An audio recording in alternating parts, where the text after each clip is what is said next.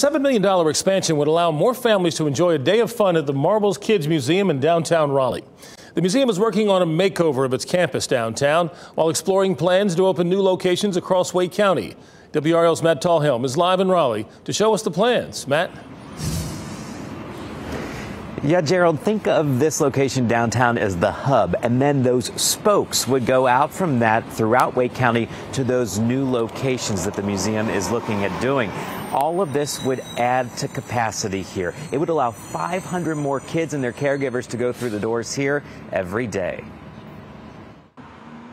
A day off school meant a trip to Marbles Kids Museum for these two and their nanny, Brenda Graham. The disappointment of the day came when they found out the museum is closed on Mondays. We haven't been here in a long time because as they grow older, the exhibits are not as great. Graham is glad a refresh is in the works for the 15-year-old museum. What do you think of that plan to do some changes here? I think that would be wonderful. I think it would be wonderful. Plus, you know, I think that they need to expand the museum. Marbles is looking to make over its campus across from Moore Square in downtown Raleigh. We want to respond to the community who is always used to seeing us do more, and we want to have fun. And these ideas are really, really fun. The museum wants to renovate its central courtyard on Hargett Street with climbing structures, green space, and interactive art.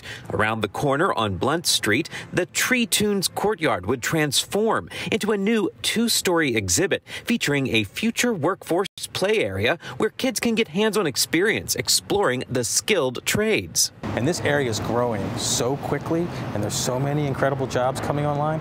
We want families to be able to play around with what those jobs might look like in really fun ways. Marbles is also looking to grow its footprint beyond downtown. A feasibility study would look at where the museum could add new, smaller locations in communities throughout Wake County. If we can reduce barriers by being in communities where we can thrive and they can thrive, it's just we're meeting people where they are. The total project would cost a little more than $7 million. The museum is asking Wake County commissioners to pay for about half of that. It makes all the sense to be able to support this effort, this initiative, and continue to keep Marbles as good as it is and make it even better. The other half of that cost would come from private fundraising. Today, Wake County commissioners gave their support and endorsement for this expansion and looking at ways to provide half of the funding from the county for this project.